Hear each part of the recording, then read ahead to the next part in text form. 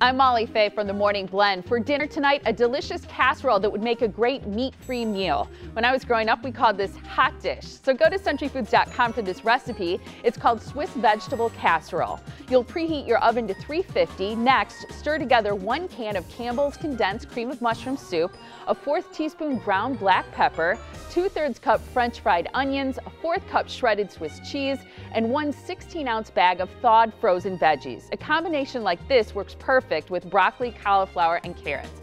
Cover the casserole and bake 40 minutes or until the vegetables are tender. Stir the veggie mixture, then top with another 1/4 cup shredded Swiss cheese and the remaining French fried onions. Bake another 5 minutes or until the cheese is melted and the dish is bubbly. Serve and enjoy this hot dish. It's also easy to reheat. You can find this recipe and great deals online at centuryfoods.com and be sure to click on What's for Dinner.